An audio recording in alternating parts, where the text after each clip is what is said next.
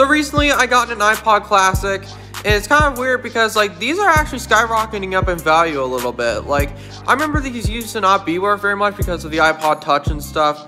But yeah, so I actually got a really good condition one, and this is an 80 gigabyte one because I feel like I have a lot of music that I can put on here.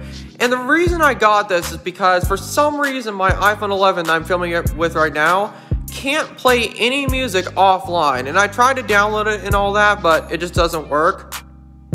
But now that I have something that doesn't require Wi-Fi and stuff, and I could just plug into iTunes and stuff, because I have a iTunes on a old Mac that I use.